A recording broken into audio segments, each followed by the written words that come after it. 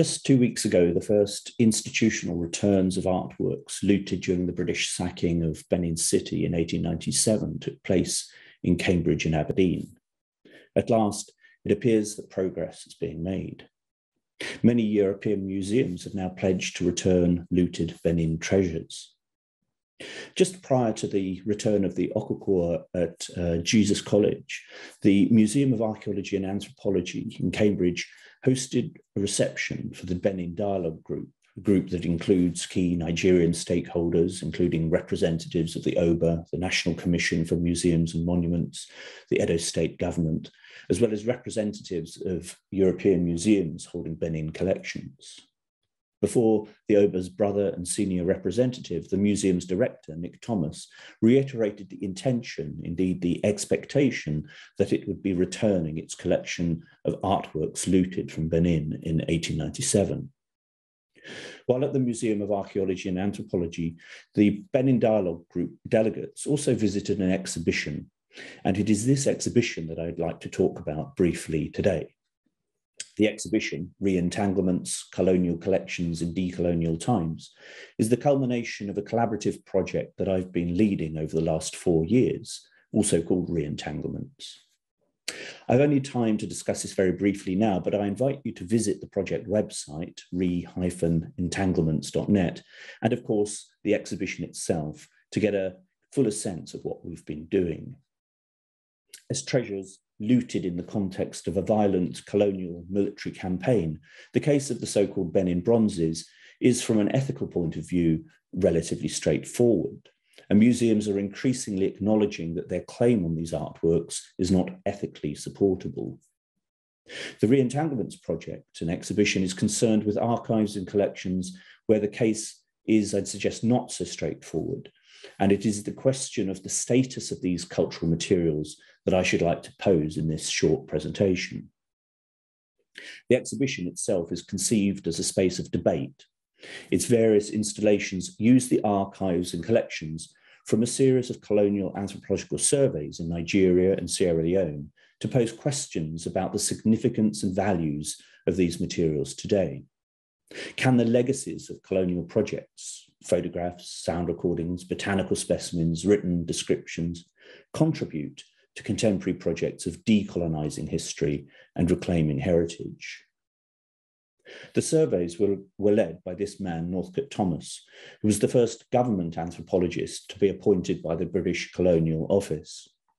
He led 3 anthropological surveys in southern Nigeria between 1909 and 1913, the first of which was among Edo-speaking communities. And during this time, he spent several months in Benin City itself. This was, of course, just 12 years after the British military campaign. He conducted a 4th survey in Sierra Leone in 1914 to 15. The exhibition is not about the surveys themselves, but rather with what we might call the decolonial afterlives of the materials that emerged from them and which have been hidden away in museum storerooms and archives for over a century. This display case provides some of the background context and shows the technologies used by Thomas and his local assistants that produced the archival materials. Unfortunately, there isn't time now to discuss the various displays. One thing the exhibition seeks to do, however, is to recognize the plurality of perspectives and responses that these colonial images, objects, sounds, and texts elicit. For many, these physical type portraits epitomize the violences of colonial racial science. But what is understood as an offensive, objectifying image by one person may be cherished by another for the visceral connection it affords with an ancestor. We've collaborated with many Nigerian and Sierra Leonean artists, inviting them also to interrogate these images and artifacts.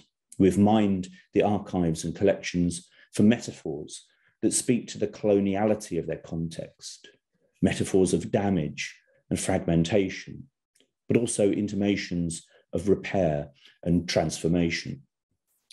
I'd like to play just a short clip of a documentation film about the exhibition that we've made, which hopefully will give you a sense of the exhibition and the kind of debates we're trying to provoke. The way I see folks who were colonized, I like to think of us as a very strong and beautiful people, I think it's very, very important that we don't erase what happened or we don't try to rewrite history.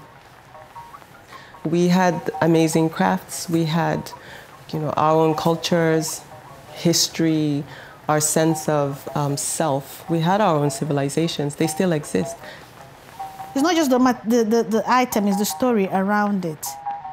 I thought seeing the reconstructed pots and the broken bits it just told a story on its own.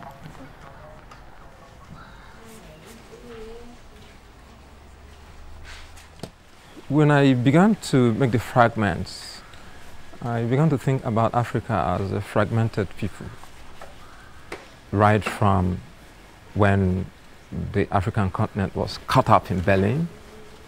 Same fragmentation has continued up to today. They are still fragmenting us.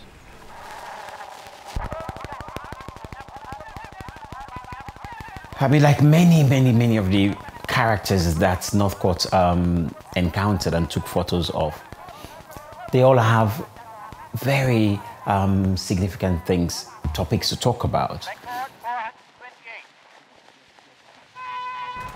In the time I have left, I'd like to focus on the questions posed by this installation of akore, sometimes called rattle staves, acquired by Northcote Thomas in Benin City in 1909. The akore are juxtaposed with photographs from Thomas's surveys, showing similar staffs in their cultural context. In the background is this image of the ancestral altar in Chief Ezomo's palace, also from 1909. You can see the akore leaning against the back wall of the altar. They were traditionally commissioned to be carved by an eldest son on the passing of his father and placed on the altar. Collectively, they presence the spirits of the ancestors. Akore are also used in ceremonies relating to the various Edo deities or Ebo. These carry representations of the Ebo at the top. Here, for example, are Northcote Thomas's photographs documenting the use of akore during the Ovia festival in Iowa, a few miles north of Benin City. Thomas also made audio recordings of the various stages of the ceremonies he photographed.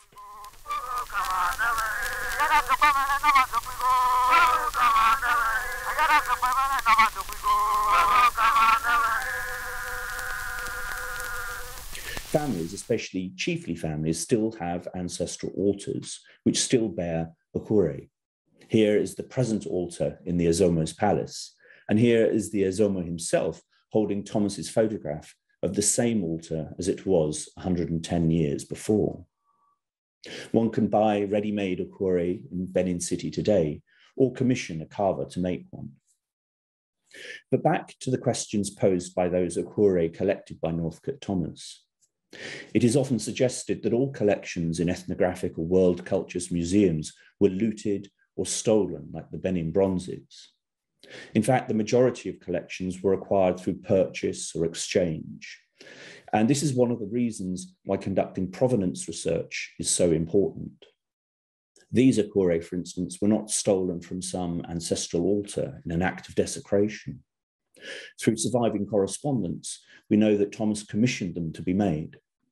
In a letter to Charles Hercules Reed of the British Museum, dated July 14th, 1909, Thomas writes that, quote, "I have ordered all the jujus, quote, of Benin City to be carved, probable cost £25. That's approximately equivalent to £3,000 today, so a substantial commission." Thomas was under the impression that Reed had agreed that the British Museum would acquire the collections he was making and reimburse the outlay he had made. This was one of the reasons he kept such detailed accounts of transactions. In his reply, however, Reed states that Thomas had got this wrong. Referring to the akore Thomas had commissioned, Reed writes, quote, "I am by no means sure that I want these modern things made to order, as it were." Reed was, incidentally, a central figure in the British Museum's acquisitions of the Benin treasures looted in 1897.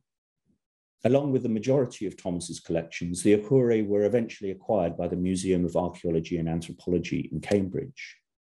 Here are the catalogue pages, which list the various deities or Ebo carved at the tops of the staves. And here are the corresponding Akure themselves. In correspondence with Bernhard Struck, the curator of the Museum for Volkerkunde in Dresden, dating to 1924, Thomas mentions the Akure, noting that he had commissioned the head of the Wood and Ivory Carvers Guild to make them. In anticipation of the Re-Entanglements exhibition, we also commissioned a traditional carver in Benin City to make an Akure. Here is Felix Ekator making the staff in his workshop. At its top is a carving of Northcote Thomas. We placed this newly carved Akure in the display alongside those commissioned by Thomas as a kind of disruption. Felix Ekator's Akure poses a question regarding Thomas himself. Is this colonial anthropologist a worthy ancestor? Should his memorial stand? Should we remember him as an agent of colonialism or as someone who tirelessly documented Nigerian cultural heritage? It also poses a question regarding the status of the historical Akure and other collections acquired in similar circumstances.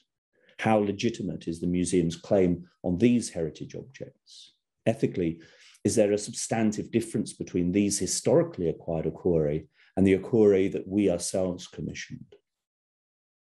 These things are all entangled in colonial histories and entanglements that are not finished. But my question is whether we do not require a more nuanced understanding of such colonial collections in these decolonial times. Thank you.